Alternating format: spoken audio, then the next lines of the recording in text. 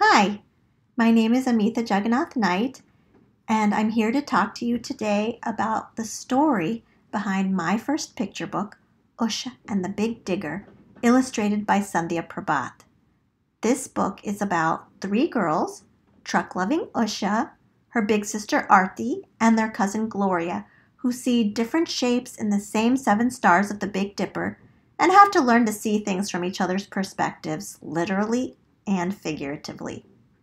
I'm very proud of this book because when I was little, I never read even one picture book about an Indian American kid like me growing up in the United States, and I'm so glad that this book exists to share with readers now.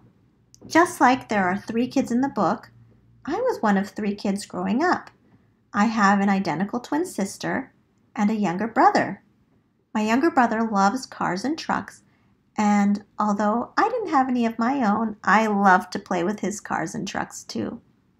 You'll see in the book that Usha gets into a little bit of a fight with her sister, and that's because I also got into a lot of fights with my siblings, but we still love each other very much, and you'll see that Usha loves her sister and cousin too.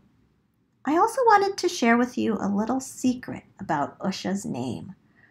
Usha is named after my mother. My mom's name is actually Manjula, but Usha was her nickname growing up.